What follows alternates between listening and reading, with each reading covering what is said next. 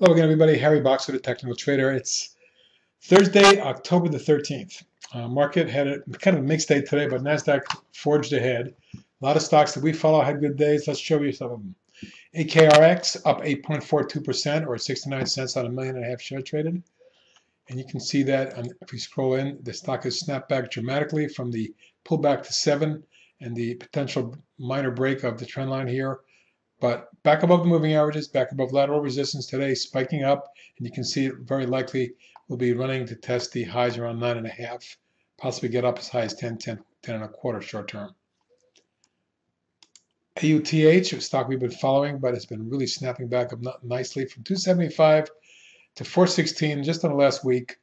If you look at lateral resistance here, you'll see that we've had the highs earlier this year in February, spiking up in the zone. So we have resistance here. If we get through this level, we may see something on a longer term nature.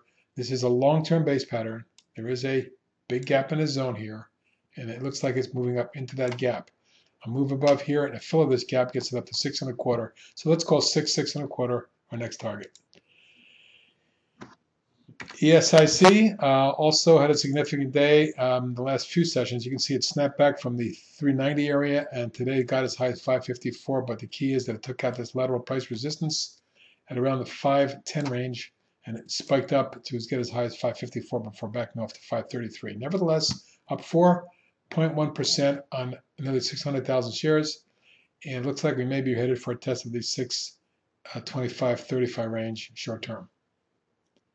Shipper GNK, we still like a lot, even though we made a swing trade and got out of here. Stock all the way back down to key support and trend line, bounced sharply back through the moving averages, declining tops line, and now may be headed for a test of key resistance around 9.5.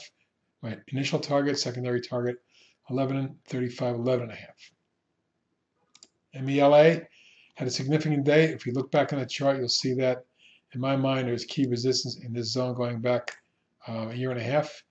And if we get through here, and it looks like we did today, up 31 cents or 5%, 1.6 million traded. Now, if we get in close, you'll see that it went through this wedge pattern and up against lateral price resistance, and it took out the spike high from September. I consider that significant. We may see the stock start to really soar here if we can get some volume. Wouldn't be a shock to me if we got up towards 8, 8.25, my short-term target. Top 25 member MG continues to look great. Today popped $1.62 or nearly 8%. 355,000 shares traded for that. Not bad volume for this thin stock. You can see that this line of resistance was taken out with a thrust. Wouldn't shock me to see 24 short term. And on an intermediate term basis, based on a long-term pattern, I'm looking for a stock to get into the 26.7 zone, if not higher. As you can see, the long-term pattern, this is a new all-time high. Good day for that today. Speaking of good days, Mitek had a good day. You can see on a weekly basis, it's popped out of the little falling channel. And for the week so far, up $1.37 or 15%. But I'm looking for more from Mitek. I think the stock has a chance of getting through the resistance right here around the 1080 area. And if so, my next target is 13 and then 17. Keep an eye on Mitek. That's the weekly chart. And here's a look at the daily. You'll see on the daily chart, it's reached lateral price resistance right here, after pulling back in the morning and then spiking back up. Today was a terrific day for that, with volume increasing to the biggest in about 3 weeks. Nuance, NUAN, nice day today, up another 92 cents at 4%, almost 5 million traded today. The stock moved out above this area we were concerned about into new multi-year high territory. Look at the all-time high chart. You'll see that this is now at or above the 07 highs, and which are also all-time highs. So this is a key area for Nuance, and if we can blow through here, we can see the stock extend. However, it is a bit short-term overbought. It's having come from 15.5 to 23.5 roughly in the last 6, 7 weeks, 8 weeks. But this is a significant enough breakout that we could see it extend into the mid-20s here. ONXX, the last couple of days have been quite interesting. After dipping in the morning yesterday, it reversed sharply on a court ruling, and today broke out, adding another $1.37 or 4% on 3.3 million. Volume has been strong the last 2 days as it broke out across key resistance. I'm expecting a test of the July high up around 38 short term, And beyond that, looking for something in the low to mid 40s. OPK had a big day today. 4.2 million traded, up nearly 5%. As you can see, the stock broke out over key resistance, coming out across this line, but is absolutely right now up against the double top in February and March, which if broken could lead to a target around 6.75, my next target for OPK. PCYC also looking pretty good here. You can see the long-term pattern is fabulous. But after the big run-up from March through July, it came down hard in August with many other stocks. But the snapback was terrific. And then platform to consolidate underneath the July highs. Today, up another 3.4% or 42 cents on nearly a million. And it's right up against resistance. If we break through here, my target's 16. RAX jumped RAX $1.82 or 5% on 2.5 million as Goldman Sachs put out a buy on it today.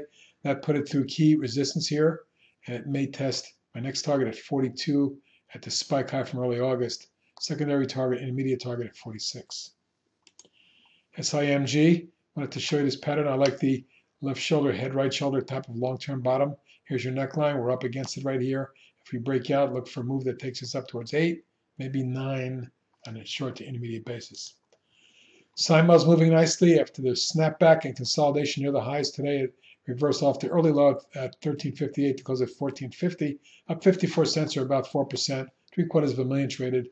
But if you step back and look at the pattern, this entire consolidation here is a nice setup for a big thrust up towards 18 and then 22.5 or thereabout.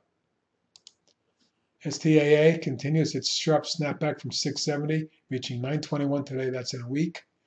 New high took out the September spike high. We're up against lateral resistance here. We may test that tomorrow around 9.5, but I'm looking for this stock to be 11, 11.5 short term.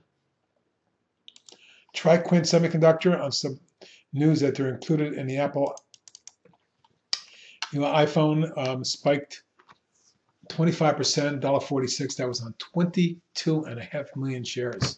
That broke it out across declining tops line, 50-day moving average, and maybe setting it up for a test of this 8.25, 8.5 range that it hit back in August and September. There's a gap up in that range that if it fills, could get it up as high as 10 on a secondary basis. Williams-Sonoma with a significant day today. Let's take a look at it. Lateral price resistance here and declining tops line here, both taken out with one fell swoop today.